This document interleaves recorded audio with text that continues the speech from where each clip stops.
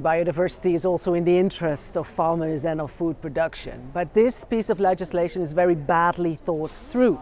We don't know what it will mean in practice on the ground, and we need some assurances that we can actually combine economic activity with protecting biodiversity, and we don't have those assurances now. So, for example, this proposal says that farmers have to set aside, so not use a certain percentage, say 10% of their land, which means that they can't use it for food production at the time where we're seeing inflation that is mainly driven at the moment not by energy costs but by food costs. So this is where both farmers and consumers are concerned, and I think quite rightly so.